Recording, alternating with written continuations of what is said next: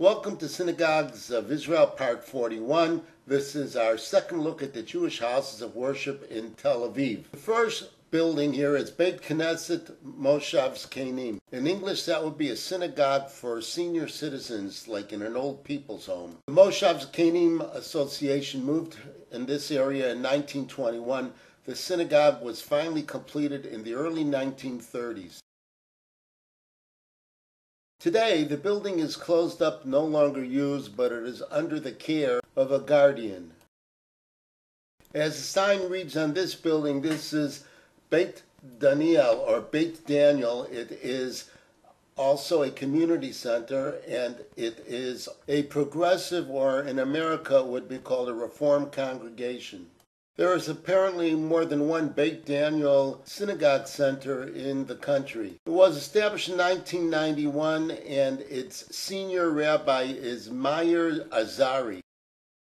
We've seen the name the Great Synagogue of North Tel Aviv associated with this building, but also on the building, on a sign to the left of the door front shown here, are words in Hebrew which read Kolel Zecher Shlomo, which means that it is also an adult education facility.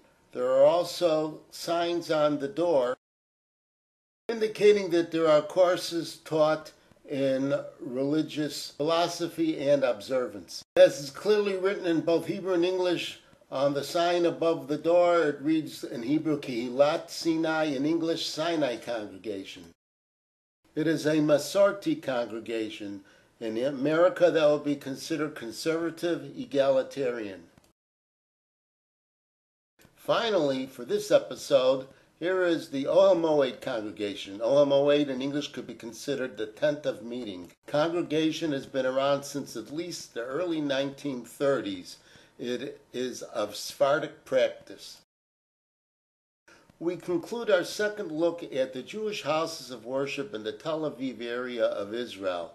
There's still a handful more of synagogues to check out in this location. So, bye for now, and see you real soon.